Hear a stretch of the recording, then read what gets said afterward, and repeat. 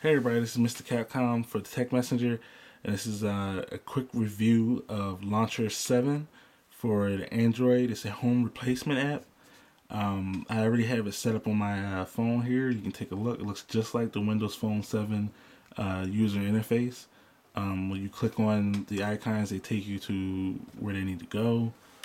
Phone, messaging, internet, goes to Google. It's pretty fluid.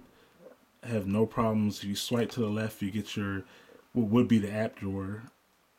That's in the regular Android OS or launcher, stock launcher. Oh, all right, and all the icons work pretty good. It's pretty fast, pretty quick. Take a look at the market. For some reason, I have not gotten HD videos to work. I'm not totally sure what it does. When you try to hit menu, it just backs you back out.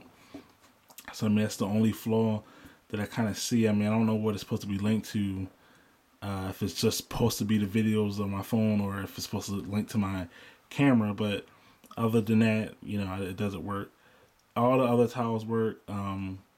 Let's take a look at the settings. If you click the settings bar over here, it'll take you to the regular Android OS settings. If you go to launcher settings, you have the options to change the background color. We can change it to white. Back out. There you go, change it to white. Personally, I kind of like the black, so I'm going to change it back. You can change the current system wallpaper. At this point, I'm using the regular background color. Which is black, and see it says system wallpaper right there. So of course it's not going to show up right now. Tile color, we can change that to, let's say I want to change it to yellow. Press the color to apply to yellow. Back out.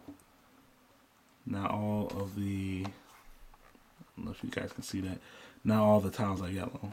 Personally, I like blue, so I'm gonna go ahead and put it back to blue. Right there. Alright, so you can change, go back, you can change the display notifications. Not totally sure what that is. I don't have any notifications. It's probably just like the pop-up or something that pops up.